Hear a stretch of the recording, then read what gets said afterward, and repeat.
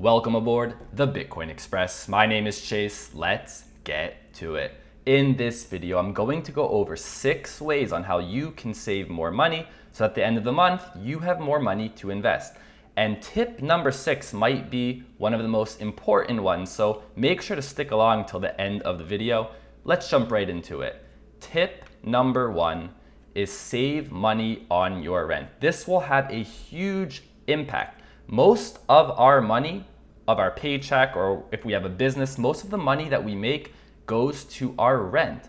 So of course, the easiest, not the easiest, but the best thing you could do to save money on rent is not pay rent at all. So something that you can do is go live at home with your parents, if possible. I know not everyone has this option, but if you have a supportive family and there is room for you to go back home, this is definitely a good option on how to save a lot of money. And right now in 2020, it's becoming pretty much the norm. 52% of young adults are now living with their parents, so nothing to be ashamed with. And you don't have to live with your family, or your parents, your siblings for a whole year. It could just be 2 months, maybe 3 months. 2 or 3 months not paying rent is thousands of dollars saved, because on top of living on your own or even living somewhere with a roommate, you have your rent, utility payments, groceries, and some other money that you have to put here on the side. So thousands of dollars saved. But like I said, I know not everyone can live with their family or their relatives or their siblings. So if you are going to get a place of your own and you want to save money so you have more to invest at the end of the month, maybe consider living with roommates. This definitely will help because, like I said, most of a person's paycheck or what they bring in every month goes to their rent. And if you're spending 50% of your monthly income on rent, you likely will have no money at the end of the month to invest, because on top of the rent, you also have to pay for utilities, health insurance, and some other expenses. So make sure to keep your rent as low as possible. Tip number 2, avoid designer clothing and stick to just a few key staple pieces. People wear expensive clothing to impress other people, and they think that people are taking notice. But let me tell you, no one's really paying attention. Yes, it's good to look nice, but you don't need to buy that Gucci t-shirt or the Gucci sweatshirt for $800. You might think people are paying attention, but they're really not. And in psychology, there's something known as the spotlight effect. This is a phenomenon where people believe, or they think, that they're being noticed more than they really are. But I'm just telling you right now, people are not paying attention to you as much as you think. And Winston Churchill said it best. He said, quote, "When you're 20, you care what everyone thinks. When you're 40, you stop caring what everyone thinks. And when you're 60, you realize no one was ever thinking about you in the first place."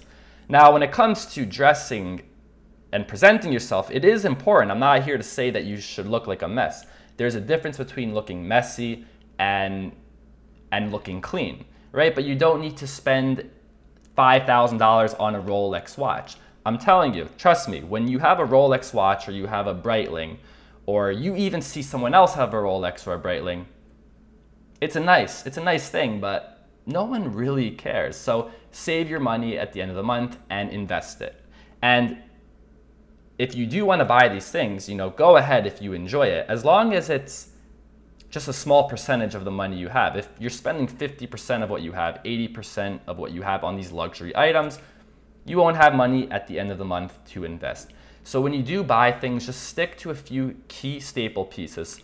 Things, usually colors, black, white, blue, gray. I'm not trying to become a fashion channel here, just this is my little fashion advice. So buy those few things and you can wear them in multiple ways, in multiple settings. And for the guys on this channel, I can't speak to the girls, but for the guys, you might have 20 pairs of pants, you might have 20 jackets, but you usually find yourself maybe just rotating between 4 or 5 pants, or maybe 2 or 3 jackets. So just stick to a few key staple pieces, avoid the expensive clothing, like I said, that no one is paying attention to, and you'll have extra money at the end of the month to invest. Tip number 3, cancel subscriptions for services that you don't use. Now, I'm a fan of subscriptions. If you have a subscription of an app that enhances your life or will improve your future, continue using it. But many of us just have apps sitting on our, that we're being charged for every month because we forgot that we even had it. And every year there's an automatic renewal we don't even know about. So go into your subscription settings. If you have an iPhone, you can go in the App Store and look at this. Android, I don't know, I don't use an Android, but find out what you're paying for. And if you're not using it, cancel it. Tip number 4, intermittent fasting. Intermittent fasting is a method of eating for only a certain period of the day and then fasting for the rest of it. There are many different ways to do intermittent fasting, but the most common and one of the most popular ways is the 16-8 method. This is where a person eats from only 12 p.m. to 8 p.m. and then they fast for the rest of the 16 hours. Now this is a mix of a health benefit and also a money saving benefit. So the primary case here is more of a health benefit. There are very few people you will find that will say that intermittent fasting is idiotic or stupid, but they might say that when it comes to losing weight and maintaining your weight, while intermittent fasting might be a good choice, there are better alternatives out there. So the first part here is it can help you lose weight and it can help you maintain your weight once you lose that weight. Now the second part is the money saving tip. In the case of the 16-8 method, pretty much you don't eat breakfast. You don't eat until 12 p.m. So just if you have a breakfast of maybe you buy coffee every day or whatever you make at home costs you $5, at the end of the month, that's $150. So that's $150 that you can save. And then after the year, that's over $1,000. But it's more than just the breakfast, because when you practice intermittent fasting, you become very disciplined. You have to eat, in this case of the 16-8 method, from 12 p.m. to 8 p.m. And after 8 p.m., you're done. So what this does is it prevents people typically from those late night cravings. And when people really start to follow this and they're really sticking to it, they become very disciplined and they stop or they avoid junk food. And it's very important that when doing this, a person stays hydrated. And I also want to mention, for those who never tried intermittent fasting before, the first week or two will be pretty painful because your body is not used to this. Your body needs this food and you're taking it away and it doesn't know what to do, and you start feeling symptoms. But if you know anyone, maybe you have a friend or a relative that is successfully practicing intermittent fasting, they'll tell you that once you get over the hump of that 1 or 2 week period, you actually become sharper, a clear thinker, just more on your game for the day. So that's the first part. You have the health benefit, and then you're also now skipping these meals, and then likely you'll be skipping those late night cravings, and that includes takeout from things like Uber Eats or Seamless. Spending money on takeout is expensive to begin with, but then when you add on the delivery charge, the tip, the service fee, it becomes a lot of money. So overall, with intermittent fasting, you become very disciplined, very in control of what you eat, and you eat healthier and you spend less on money. You spend less money on food, meaning there is more at the end of the month to invest. Tip number 5. When you make more money, do not spend more money. Typically, when people make more money, they just spend more. They up their cost. They get a nicer apartment. They get a nicer car. They get a nicer watch. But this is going to leave you with no extra money to invest at the end of the month. Let's do an example over here. If there's a person making $50,000 a year and they're thinking about buying a $10,000 car, but then all of a sudden they get promoted and now they're making $60,000. So they think they're $10,000 richer.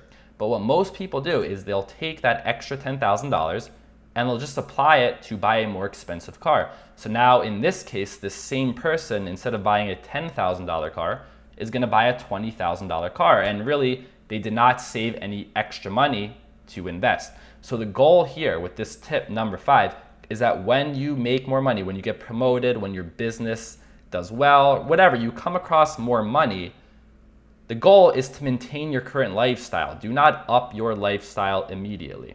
And tip number 6, this one is huge: start small. When new investors get into the space, they feel that they need a lot of money to get started. They need $5,000, $10,000, because What's $100 gonna do? What's $50 gonna do? What's $20 going to do? And I'm gonna tell you what it's going to do. It's going to add up into massive amounts of money over the long run, over 10 years, 20 years, 30 years. It becomes a lot of money. This is different than trading. If you're trading in the short term, yes, you probably do need a lot of capital, but over 20, 30 years, all it takes is small amounts. So if you have $20 sitting around, $10 sitting around, you can get started and you can invest. And this is especially easy with cryptocurrency, because with cryptocurrency, you don't have to buy one Bitcoin. You don't have to buy one Ethereum. You can buy a small percentage. You can buy 0.001 Bitcoin. You can buy 0.05 Ethereum. So all it takes is starting small, and over the years, it adds up. Just make sure that if you are going to buy in small amounts with $20 here, $50 here, that you're avoiding high transaction fees. When you're using an exchange such as Gemini or Coinbase, the fees are very expensive. So it actually will make you less profitable in the long run if you're paying these high fees. So instead you can use an alternative such as Coinbase Pro, which is the sister site of Coinbase. Very cheap fees. Another place is Kraken, and another exchange is Binance. Very cheap fees, start small. All you need is $10 and you can start investing. And the younger you are, the better it is. If you start this at age 18, 19, you have a huge, huge advantage, even if you're just putting in $20, $50 a week or a month. Also, when it comes to stocks, you can do this as well. It used to be with stocks that you had to buy the whole thing. If a share of Apple was selling at $110 and you only had $50, you're out of luck. You can't buy that share. But now in 2020, and I do believe these exchanges copied cryptocurrency with these small percentage, these fractions, you can now buy fractional shares. So on Robinhood, you don't have to buy a full stock of Apple. If you want to buy Tesla, but it's too expensive, you don't need to buy the whole stock. You could put in $10. You could put in $20. You can put in $30. And what's great about Robinhood and places like Fidelity, which also offer fractional shares, is that there's zero fees. So there's no excuse. You don't need $5,000 to get started. This is what I feel holds back a lot of people, or people that I've come across. They never started, they never got into investing because they're saving up to invest. They're waiting till they get 5,000 or 10,000. Really, even in today's world, technically all you need is $5 and you can get started. And if you have any tips that you think are helpful as well, so that you save more money, so at the end of the month you can invest it, please put it down in the comments below. And if you enjoyed this video, do me a huge favor. Simple. Go down below and subscribe to the channel. Thank you for listening, and I'll see you next time.